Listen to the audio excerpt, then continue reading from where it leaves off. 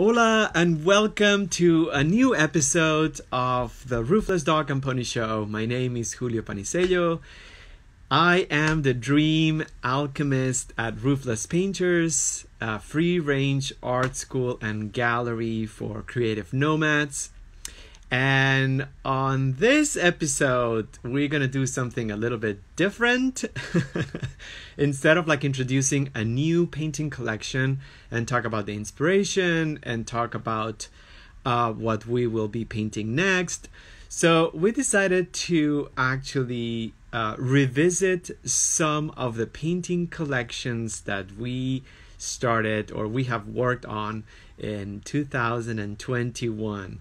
So we have done, I think, 22 painting collections, and we are essentially in the middle of the year. So we thought it would be a very good idea to take the opportunity that a lot of people are maybe traveling or reordering or reorganizing their lives. So it's usually it's a time of the year that involves people making different things.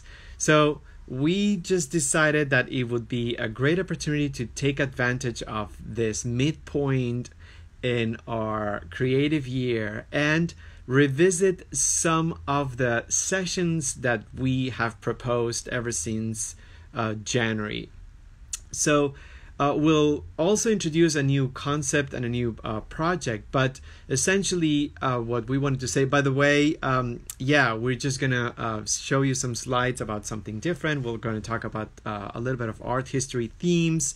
You can find all the episodes on the video format on Instagram, also on our YouTube channel, and as a podcast on any popular podcast platform.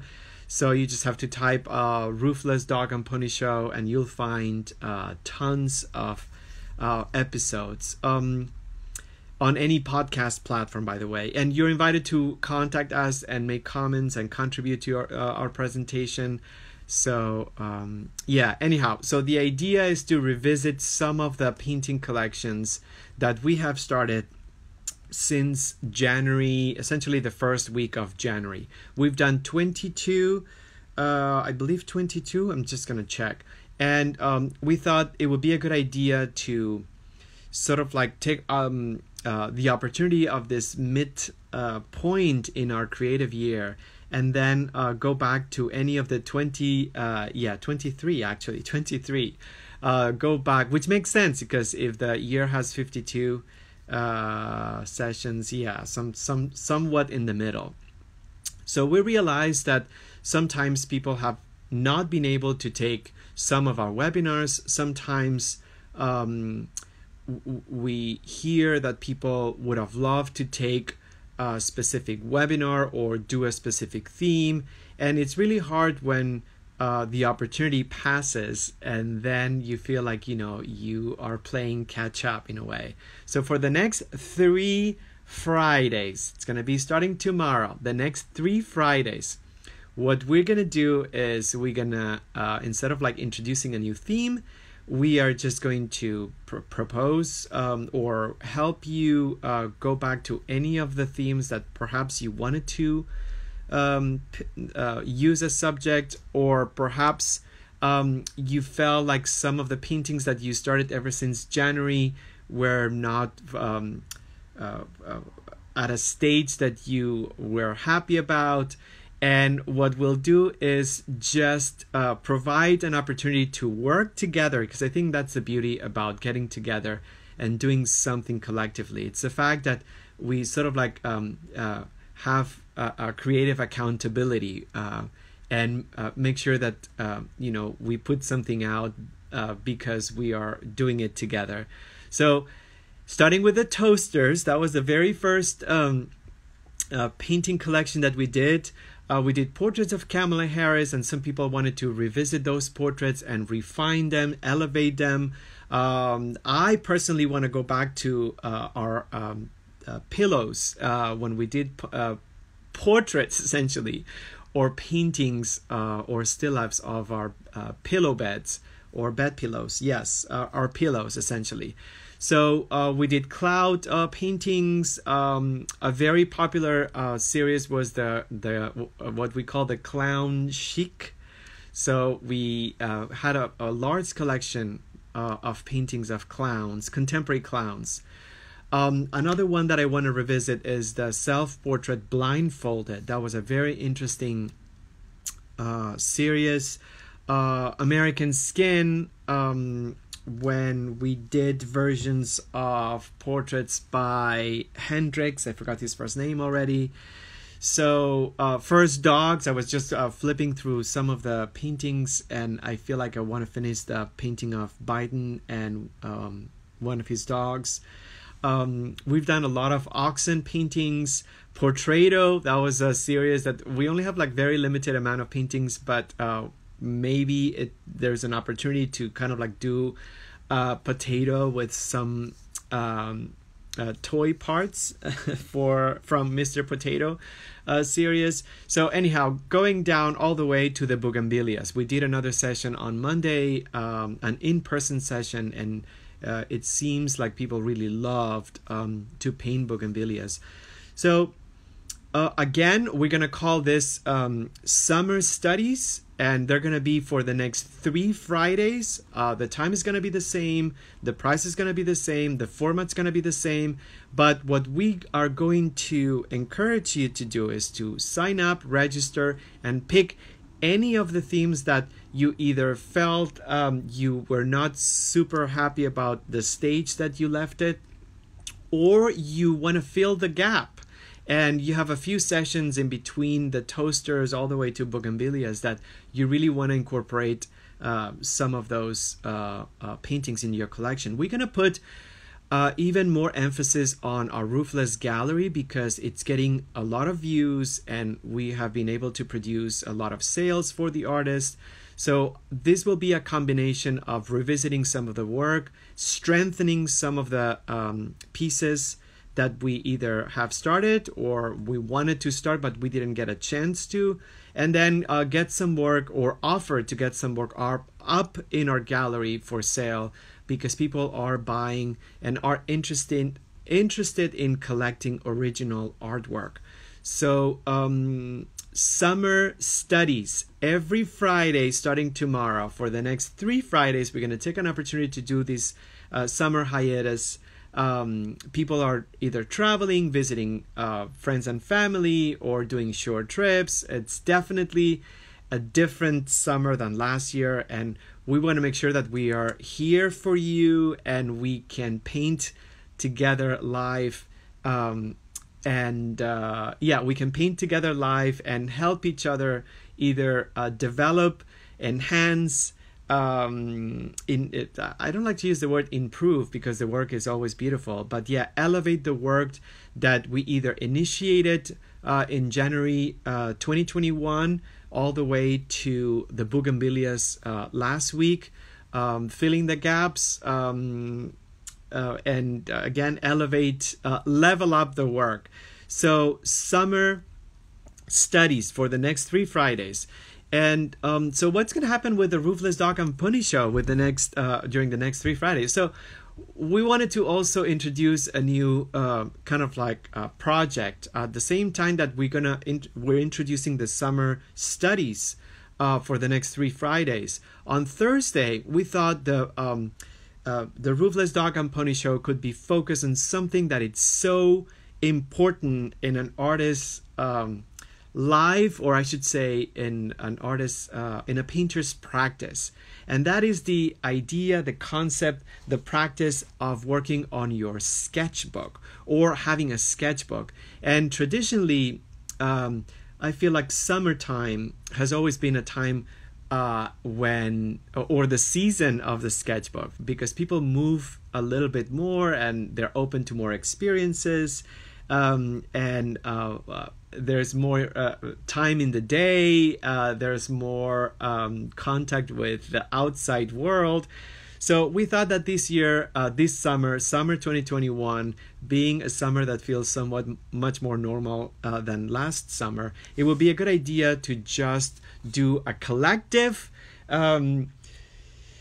sketchbook project of sorts. We're calling it the Roofless Dog and Pony Show Sketchbook Edition. So this is what's gonna how it's gonna work essentially. So we're gonna explain here in the next few minutes what's the best way to approach a sketchbook project or a sketchbook idea or premise. And explain the reason why it's important to do specific things, because it's really hard to get the sketchbook practice going. I always find that I may pack some materials in my bag or go somewhere with some materials, and I never find the right time or the right motivation or even the right materials to pack, and it's always a disaster. The intention is great. The next step is to collect the right materials, because there's such a thing as right materials for sketching. But then I just feel like, time goes by and I haven't done anything, or maybe I just buy an entire sketchbook and then I only do like 1 or 2 pages, which you cannot really call it like a sketchbook practice. A sketchbook practice, by definition, is to work on your sketchbook every single freaking day. Don't call it a sketchbook practice unless you do something, some doodles, some stick figures, at least once a day. So what we're going to do is we're going to do this together, because I feel like one of the elements that it's missing in my own sketchbook practice is the fact that the fact that doing it alone, it becomes much more difficult or harder. So we're going to do a completely free, it's just going to be free and open, no payment, no registration. We're going to do it every Thursday. We're going to get together remotely.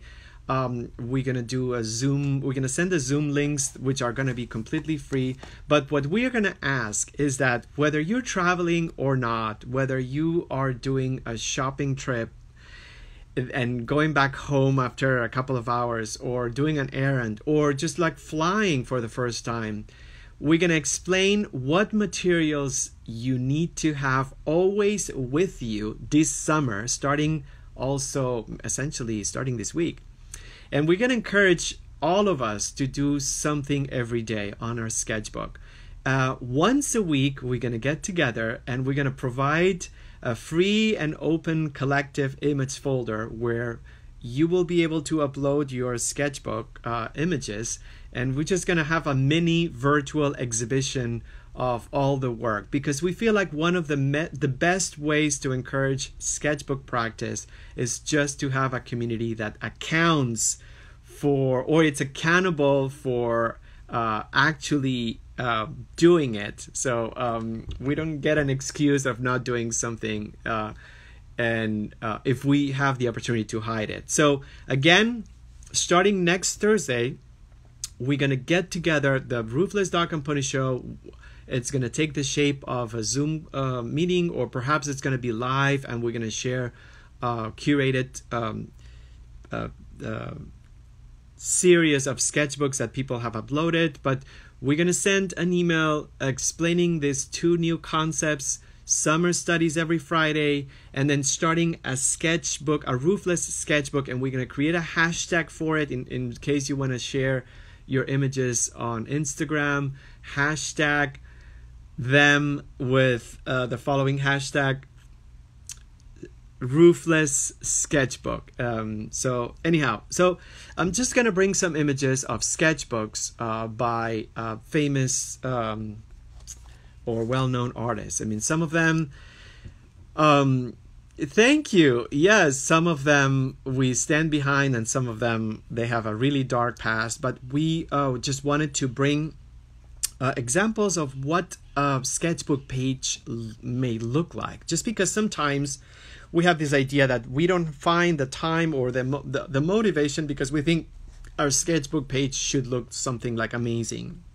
This is a Paul Gauguin sketch, just using charcoal, and the materials that you need are essentially a surface and something that draws. So, and you can do also a digital sketchbook, by the way, but we'll just share the challenges. This is an image of a Berthe Morisot page on her sketchbook. And actually, we were surprised to find out that this belongs to the permanent collection of the LACMA Museum here in Los Angeles.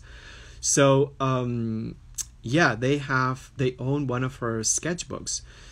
So she used color pencils, but you can see the style on the image. A sketchbook, it's just an opportunity to capture the truth of a moment. And this is something that's very important. We've been talking about what truth means in our practice. And sometimes, because we are using our observational skills, truth means being in the moment. In the moment, you're seeing something and then capturing it. So there's something very important about that when you do a sketchbook, because when you practice or when you exercise your sketchbook practice, it does affect your painting. You will find inspiration in your sketchbook and themes and things that you want to talk about visually or express visually. So you also are going to develop your observational skills. So there's something about that it's really beneficial. Sketchbooks are not just something that looks really pretty, which it does, and give you a sense of accomplishment when you actually fill one sketchbook up.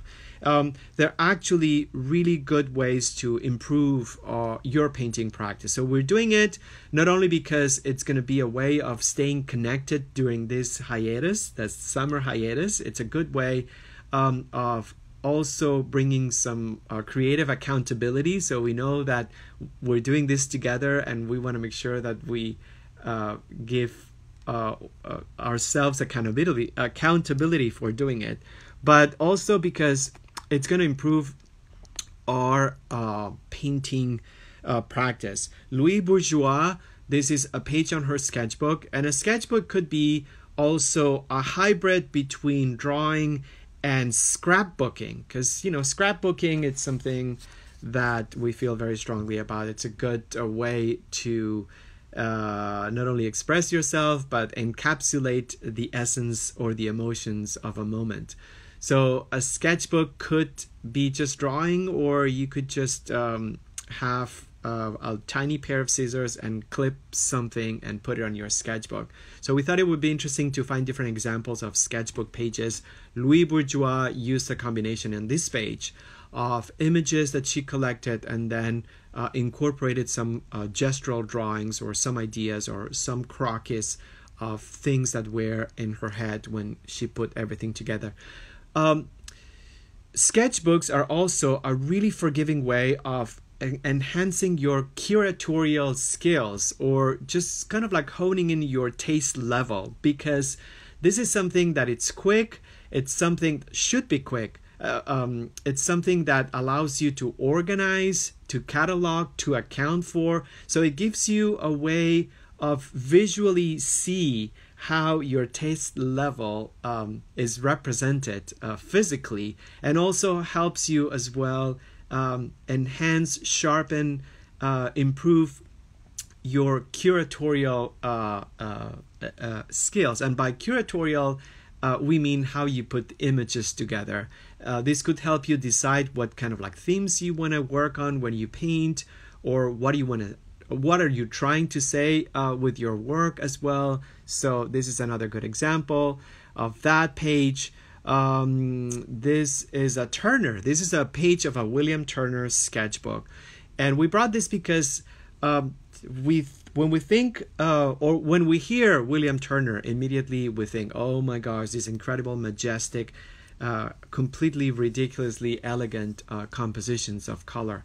And yes, they are, but on the sketchbook, this is something that feels very simple. It's a study of a landscape. It's not fully developed, which that's another reason why it's important to practice sketchbooks, because it's a way of giving you confidence. So when you are in the middle of a painting process, there's a lot of pressure to achieve a certain look on your painting. But and sometimes that is great, but at the same time, it just requires a lot of effort to make sure that you take that process to a good stage, and that takes commitment, and it takes a lot of practice, obviously, but mostly, commitment and grit and perseverance. A sketchbook is a good way to give you or to fuel your creativity without that huge commitment. And this is a perfect example of what that means. This is a William Turner, but it's a sketchbook page of a William Turner. So it's underdeveloped. It doesn't feel fully finished. It's not like a formal painting. We don't know how long it took, but it just seems something that he whipped up like really quickly. And that's the best part, or one of the best parts about exercising a sketchbook practice. The idea that it gives you room to do something quick without huge commitments, which sometimes is the reason why it triggers this procrastination. We feel like something needs to look beautiful, and then it becomes harder and harder to finish it. So another example, Frida Kahlo, I think we want to think that she's very famous not only for her paintings, but she was a very prolific sketchbook artist, or she did a lot of like sketchbooks. In fact, we couldn't find the book, but there's a book that compiles a couple of her sketchbooks. And something also very important is to know that you don't have to have a direction, artistic direction, when you create a sketchbook page. Again, the concept of staying present and being truthful to the moment, it's very important. The more you're going to try to do a sketchbook page based on memory, the harder it's going to get. So a sketchbook should be something that stays with you, and whenever you feel like you want to sit down and do something in a present way, or being present, then you pull the sketchbook and you do it. If you wait to do something and then you want to do it from memory, it's going to be much harder. And it doesn't mean like that's not a sketchbook page, but one of the parameters, one of the things that we want to talk about is the fact that sketchbooking, I guess we're going to call it like that, means to do something in a very specific moment, and a present moment, being as true to the moment as you can. It doesn't mean being as true to what you see as you can, because likeness has nothing to do with a good sketchbook practice. So in this case, we love the abstraction that she brought in, and also sketchbooks could be a good platform, support, concept to bring together writing and visual expression. So don't feel like you have to stick to visual representation. A sketchbook page could be a written page as well, and it could be a perfect complement to whatever visual representation. So Frida Kahlo, I think there are a few books published of her sketchbooks, and we thought it would be a good idea as well. Paul Cézanne, I mean, yes, very well-known painter. We didn't want to bring a lot of the dudes, what we call the dudes, but all of them, Monet, Van Gogh, whatever, whoever comes up as a famous painter, they all had sketches and sketchbooks. There's a difference between a sketch and a sketchbook, and we want to go back to this when we talk about what you need for a successful sketchbook practice. But for now, another example, Paul Cézanne, we just think of the rhythmically and perfectly harmonious paintings of landscapes or figures or still lifes, and how the orchestration of the brushstrokes and the color palette and the composition, it also seems unachievable. It just seems like incredibly sophisticated. Well, this is a sketchbook, and that's a sketchbook that he did on a page, and he used, I think, like maybe ink.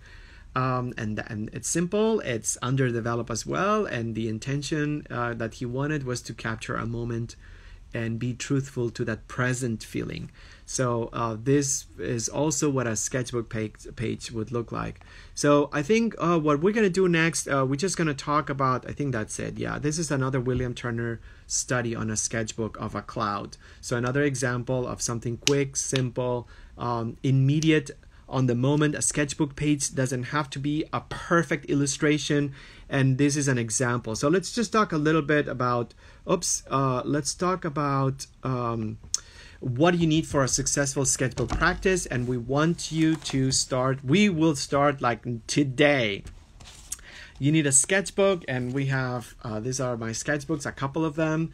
So a sketchbook, we recommend you start with something small, or you get something small, because the concept of sketchbooking is to have something with you when you feel you want to do something, whether it's from life or you just feel inspired and you want to do something that doesn't require observation.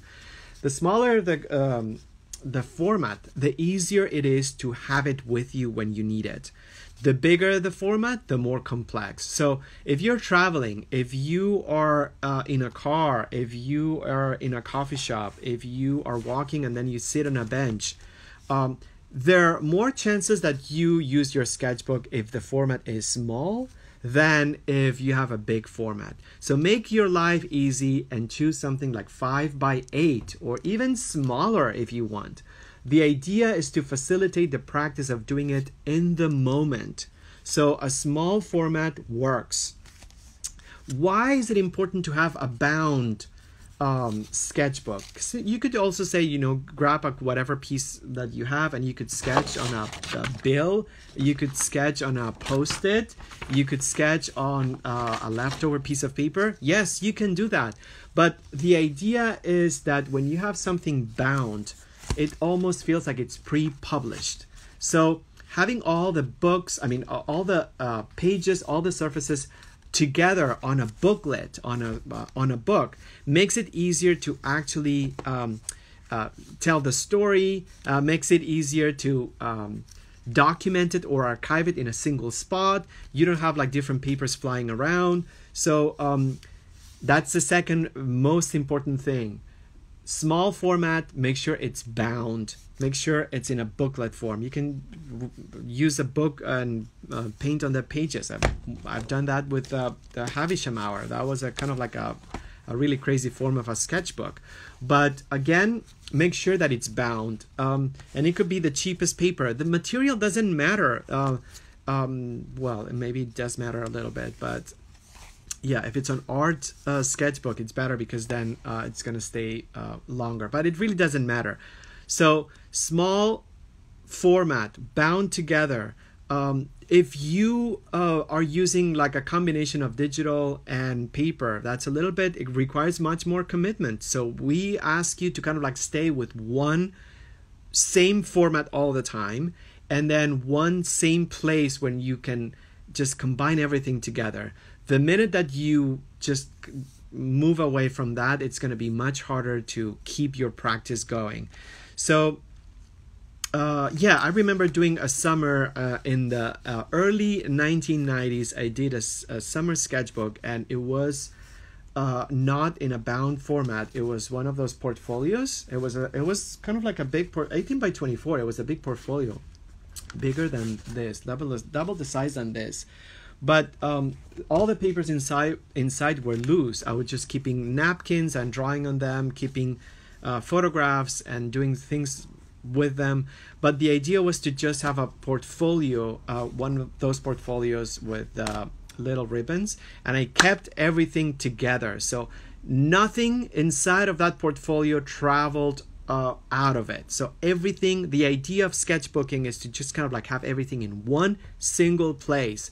If you decide that this is too much work and you want to do a digital sketchbook and you have an iPad and something that you carry with you at all times, then make all your sketches digital. So I think it's just going to be much easier. The idea is to just have or commit yourself and to a practice. And the best way to commit to a practice is to simplify the logistics. And to simplify the logistics, just stick with one format. Make sure everything stays together in one single location, whether it's a book or it's in your iPad, and that'll be much easier. So finally, materials. So what do you need in order for you to have a successful sketchbook practice? We went down, just going to do a little bit of like a reset. We went down why it's important. We went down why We want to do it together to connect with each other and have accountability in order to kind of like keep our practice going. What it means to do a sketchbook. A sketchbook, you cannot call it a sketchbook practice if you do one page and then that's it. That's not sketchbooking. I'm sorry. So you have to commit to regularity and consistency. That's part of why art is so hard. It's an effort. And we want to make sure that we are here for you, to ask you to do this for our community and for an audience, because we know it's an effort, and if we do it together, we have better chances to have regularity and commitment to doing it very frequently. So material wise, so again, simplicity, making your life easy. Sometimes we kind of like get overboard. I've packed oils to do a sketchbook, or watercolor rather, because oils, it's not very practical.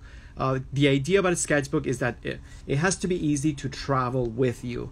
And that concept of traveling could be on a grocery store visit, or buying groceries, grocery shopping, or it could be just like taking a flight, across continents. It doesn't matter, but the idea is portability. Portability, I think so. To be able for the support to travel with you. The difference between sketchbooking and painting is that when you paint, you need sort of like a setup, whether you have an easel or not, but you need a corner, you need a space. And when you want to do the practice every day, you have to do the ultimate roofless portable material and support, which is a tiny piece of or a booklet, and that travels with you.